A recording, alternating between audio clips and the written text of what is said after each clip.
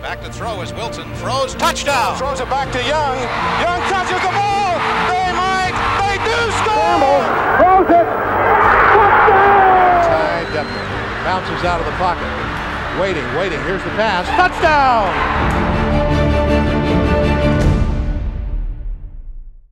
When I came in as a freshman, Jim was the quarterback, and you know, he had set like 80 some odd records. And then Steve Young comes in and sets all these great, you know, these records. And the thing is about both of them is they won the championship.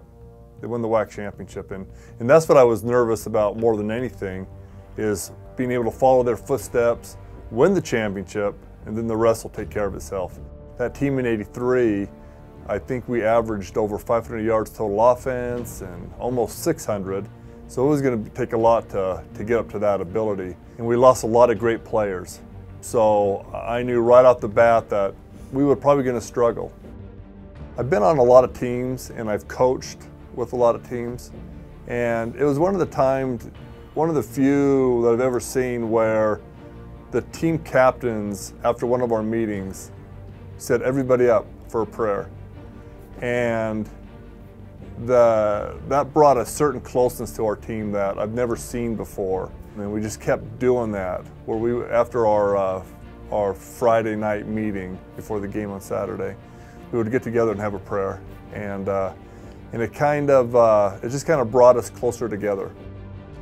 I threw an out to Kozlowski, and after I threw it, the guy came rolled up on my leg and kept rolling. My foot got caught in the ground and kind of twisted it. So I tried to get back up and I couldn't.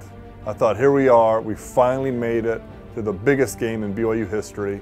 It's early in the game, I've got to play. And so as they were carrying me off the field and everything, I was just hoping and praying that it wasn't going to be too serious. And I asked the one trainer and doctor, I said, if I go back out and play, could I injure it any more than already is injured? And they said no. So I just said, let's tape it up and let's go.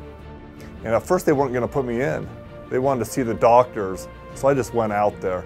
And as we were in the huddle, they kind of just all looked at me and were just like, let's go. As I dropped back in the pocket, I felt a little bit of pressure up front, coming up the middle, so I kind of took it out to the right side a little bit. And I saw Cause coming across the middle, and I got it up to the height I wanted, but the zip was not where I wanted it. So it was kind of floating in the air there. But Cause, I mean, as he did all year, went up and made a great catch. And more amazingly, he actually came down in the end zone. It was like 3rd and 3. And so as I dropped back, 2 guys came smoking up the middle, almost unblocked. So luckily, the offensive line were able to chip them just a little bit more. I was able to step up in between them. And as I took off, out of the corner of my eye, I saw Kelly break upfield like he's supposed to. And then I just made the throw out there, and you know, he made a great catch and big dog pile, and it was a great part of the game. When we practiced hard, and we always had, every time we would scrimmage against each other, it was always those scrimmages that were probably tougher games for us than the regular games were. I think you can just go down that whole roster and you have guys that just stepped up every time.